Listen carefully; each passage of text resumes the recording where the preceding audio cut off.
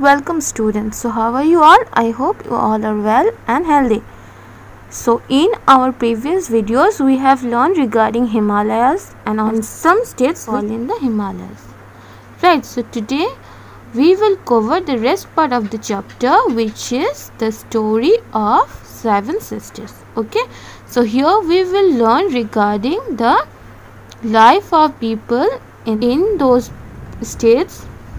Okay, just a little bit we know regarding Purvanchal region, right? We have learned it earlier. So as we all know, it is present in the eastern border of India and enters Myanmar, and these ranges are located in the states of Arunachal Pradesh, Manipur, Meghalaya, Mizoram, Nagaland, Assam and Tripura. This range is also known as Patkai range. Okay, now these states are connected to the rest of India by a narrow strip in West Bengal, and that is called what? Siliguri corridor or chicken snake. Okay, so the first about which we will learn is Assam. So Assam is the northeastern state of India. The capital of Assam is Dispur, and it lies between Brahmaputra and the Barak river valleys, and it is full of greenery and will receive high rainfall, and it is surrounded by other 6 northeastern states. Okay, it shares international border with Bhutan and Bangladesh. Okay, as we all know, Assam is very famous for its tea garden, right? So beside this, handloom and handicraft are also very famous, and Assam has successfully conserved the famous one-horned Indian rhinoceros from extinction. Extinction means what? Means when it is no more. And Kaziranga National Park is one of the popular tourist destination. So the next state is Arunachal Pradesh. So the capital of this state is Itanagar. It is rich in flora and fauna. Okay, so terrace farming, domestication and breeding of yak and mountain sheep is very popular in this place. Okay, the crop which is extensively grown in this region is rice, and pisciculture is also practiced here. So what do you mean by pisciculture? It means the controlled breeding and rearing of fish. Okay, here number of places are there where people can visit, like the Ganga Lake, Tawang Monastery, Namdapha Tiger Reserves. Okay, these are some of the examples. Okay, and it is also very popular for its adventure sports like river rafting, trekking, hiking and boating. Okay, so various tribes of people live here, and some important festivals which are celebrated here are Re, Dri, Nyokom, Solung and Losar. Now our next state about which we will learn is Manipur. So the Manipur lies in which part? As we all know, we are learning about northeastern part, so it also lies in the northeastern part of India, and Imphal is the capital city. People of different tribes are present there like Kuki, Naga, Pangal and Mizo, and the main language of Manipur is Manipuri.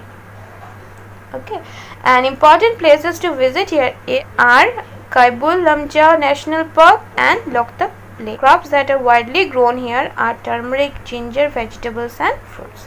Now regarding dance form, so Manipuri style of dance is very famous, and it's mostly represent the Ras Leela. Important festivals like Ningal, Chakoba and Yaoshang are celebrated. Okay, and Manipur has given the world the modern version of polo. It means the modern version of polo was introduced in Manipur. Okay, now the next state about which we are talking is Meghalaya. So Shillong is the capital of Meghalaya. The district of Khasi, Garo and Jaintia together form this state.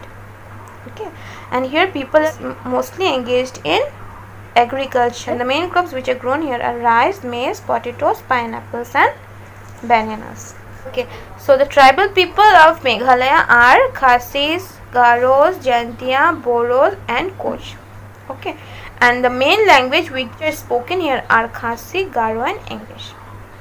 Okay, the highest peak which is present in Meghalaya is the Shillong peak. So now regarding festivals, right? Festival and various dances. So the most important festival which is celebrated in Meghalaya is Kasatsuk Minsiam. It's a Thanksgiving dance to God.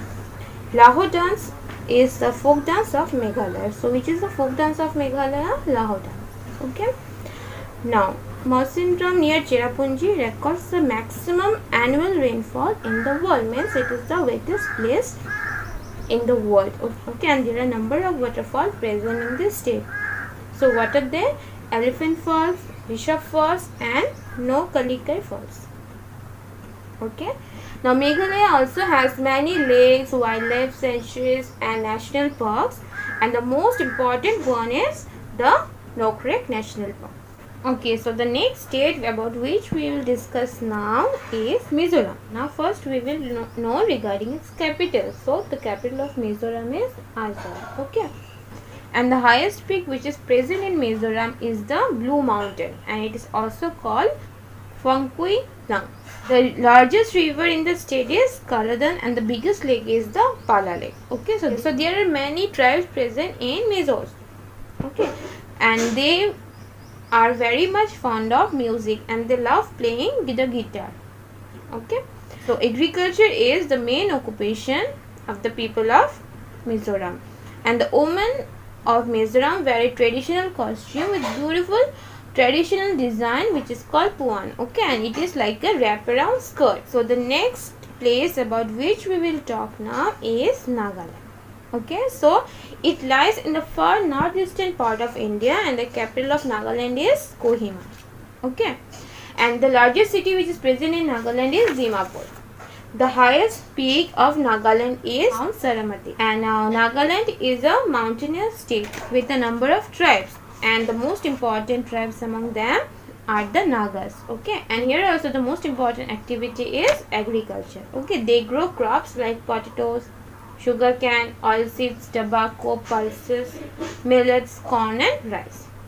Okay, and the Nagas weave beautiful shawls with unique design and bright colors. Okay, a grand Hornbill festival is held every year during the month of December, and in this festival they showcases the culture of Nagaland. As we all know that it has a number of tribes, right? Every tribe has its own language which they use, but the most commonly spoken language here is Naganese. Places of tourist interest are Wawade Waterfall and Kisama Heritage Village. These are some of the tourist spots. Okay, and the most popular dishes of this state is Anishi and Akhuni. Okay. Now, the last state about which we will learn is Tripura. So, Tripura is also one of the northeastern state of India, and the capital of Tripura is Agartala. Okay, it is very much densely forested area. Densely means what? It is mostly covered with thick forest, and cane and bamboo grow in abundance. Abundance means here in large number. Okay. Now this region receives very heavy rainfall during the monsoon season. So in the monsoon season they face heavy rainfall. Okay, and it is, as we all know, it is densely forested, right? So it is very much rich in flora and fauna. Many wildlife sanctuaries and national parks like Clouded Leopard National Park and Sipahi Jalan Wildlife Sanctuaries are found in this place. Here the people depend on agriculture and grow crops like sugarcane, rice, pulses and jute. And the important cash crop of this state is rubber and tea. Okay. Some handicrafts which are extensively practiced in this place here in the states are wood carving, bamboo product and cane weaving. Okay. Now people of Tripura are very fond of dance and music, and they also use some musical instruments are sarinda and sumoi. Gariya and jhum are some of the dance forms of this state. Now regarding their dress, here the women wear a three-piece dress called Rignai, Risa and Rikutu, and men wear Kamchalvi Polo. And nowadays most people wear western clothing. Okay, so in this video we have learned regarding the states which fall in the northeast part. Okay, so what are they? Assam, Meghalaya, Arunachal Pradesh, Manipur, Mizoram, Nagaland and Tripura. Okay, so these are the states which are present in the northeastern part of our country.